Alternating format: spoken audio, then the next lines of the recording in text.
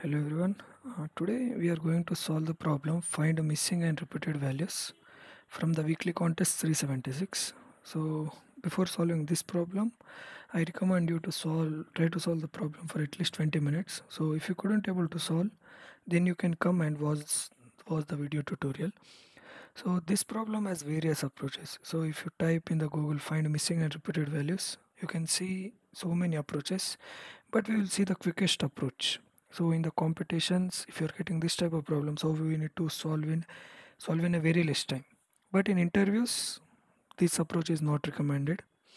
So first we'll understand the problem statement. So you are given a zero index a 2D integer matrix of grid of size n cross n with values in the range 1 to n square.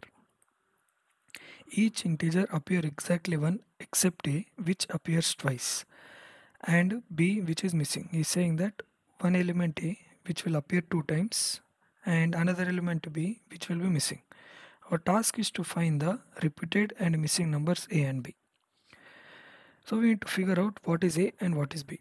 So if you are new to the programming, so if you don't know about HTL, C++, HTL or collections of Java, then this problem becomes a bit tough. But if you know these concepts, what is an HTL? In HTL, what are maps, sets, and vectors, and in collections, what is an hash map, tree set. If you know these things, then you can solve this problem very easily. So it's simple. Like if you see this input, here is given 1, 3, 2, 2.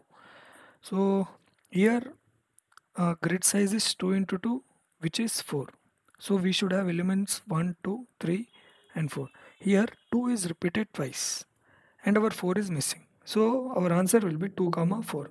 Same with this input. 9 has appeared twice and 5 is missing. So we have outputted 9 and 5.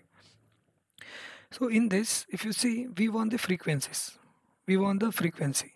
So if you want the frequency, what here we can use hash map. Hash map in Java or map in C++ or dictionary in Python. So we will solve this problem in C++. That's why we are using the map. So if you observe here, we have taken map, which is an integer and integer, and we will iterate. We will iterate the two-dimensional vector, and we will keep all the values in the map. And we are taking a is equals to -1 and b is equals to -1. A is something which has the frequency of 2, and b is something which is missing. So here we will check if my frequency is 2, we are keeping it a, or else if my m of I is 0. Even if m of I is 0, that is my b, right? That is my b. If the value is not appearing, then we'll store it in b. And then we're pushing into the answer and we are returning it. So if you observe here my time complexity will be order of n into n. And is saying, if you see here, the constraints are very small, which is 50. So 50 into 50, which is very small, it is, we can neglect the constraints.